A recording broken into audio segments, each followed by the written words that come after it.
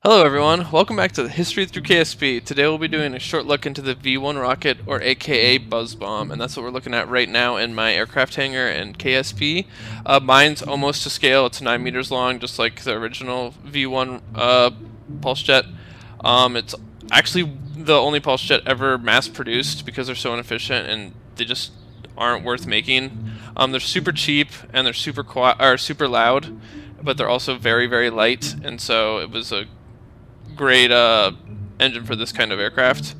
The first valveless pulse jet was patented in 1906 by the Russian engineer Kurvadin. Sorry if I get some of these wrong. The Germans then took that design and increased its efficiency, and that's how it ended up being part of their military. So it had a really early version of autopilot, and as you can see here, I built a rocket sled ramp instead of using the steam piston engine or steam catapult that they actually used, which back in 1942 that catapult could get the aircraft up to 200 miles per hour. I had to add weight to the front just to keep it stable. This design worked well for me in KSP, and it allowed me to kind of get the aircraft moving because it needs to get up to speed before it can actually fly. And so I really enjoyed building that ramp and making it work. It had early autopilot. It had a gyroscope that controlled yaw and pitch, a magnetic compass that controls the azimuth, which I just learned what that is. That's the distance around the globe in a circle. The barometric reader controls the altitude, compressed air to control the servo motors, and then an odometer to track distance. And then as you can see here, here's my other launch platform that the Germans thought about doing, or the Nazis, I mean. And they were going to put it on top of their prototype jet bomber. That they built the prototype jet bomber, but they never actually got the V-1 on top of it. But this is what they were going to do, or had plans to do, and so I wanted to show that launch platform in action as well. The V-1 had 3 fuses. They had an electrical one, which was on impact, a mechanical one that was slow acting, so it actually allowed for it was mechanical, so it had like a 3-second delay or 2-second delay, so it allowed the bomb to go into the ground and then explode. It had delay action, which would go off 2 hours after launch to prevent anyone from ever capturing this design or getting it. And so now you can see I'm about to go take this aircraft or the ramp out for a roll and show you guys the launch. I think it's really cool. And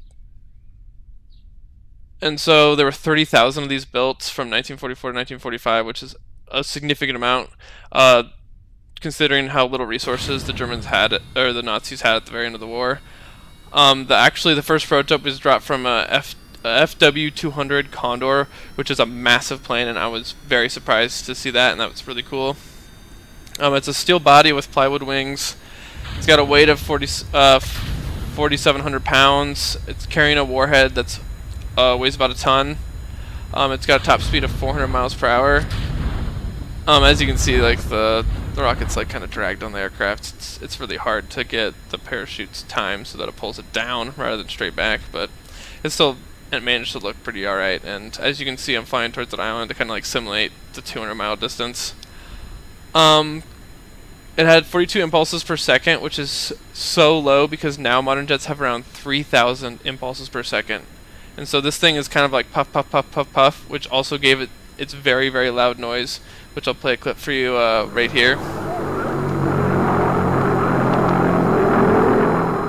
And as you can see, it's super loud. It had 3,300 newtons of thrust. So this thing could actually get up to some really high speed, and a lot of aircraft had trouble taking it down in World War II, because with its cruising altitude of 2,000 feet, which is super low, and this is I'm actually almost around that height. I try and maintain around 900 meters in this video, just to show you guys how low that actually is. It had a 25% accuracy rating. It wasn't very accurate, but since they created 30,000 of them, they just were doing the shotgun method and hoping something would get to where it was supposed to go.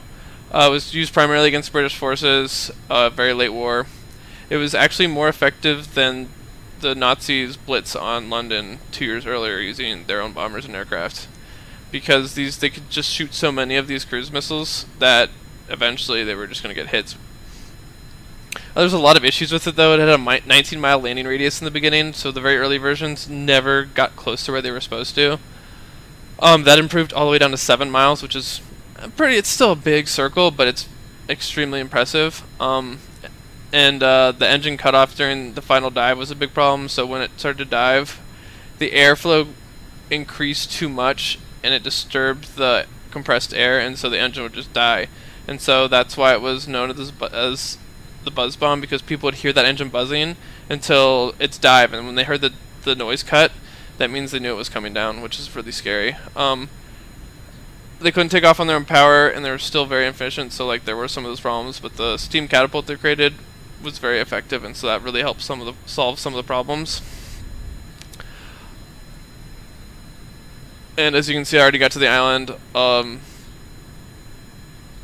probably speed up some of this footage, so if it's out of order or kind of wonky, that's why. But as you can see, it's also a very fun aircraft to fly. A KSP physics engine. I think this is one of the most fun aircraft in KSP I have built, because it just flies so well.